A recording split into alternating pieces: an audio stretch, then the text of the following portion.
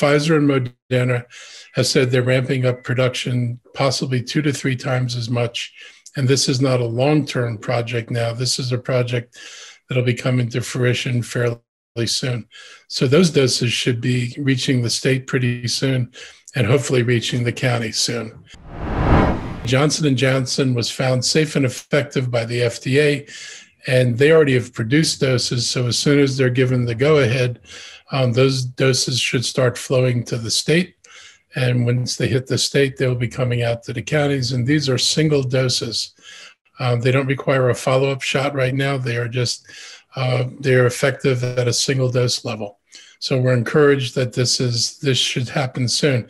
It will be critical because once we get these doses, we will be able to increase the rate of vaccinations. The county has been doing and can do about 2,000 vaccinations a day. We can go higher than that if we have the supply.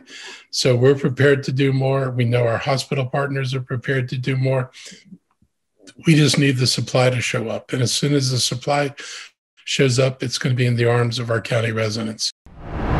More people live in Montgomery County than in Wyoming, Vermont, North Dakota, and even DC. We are a big county with a lot of stories. Subscribe to our channel and don't miss any of the important news happening in our community.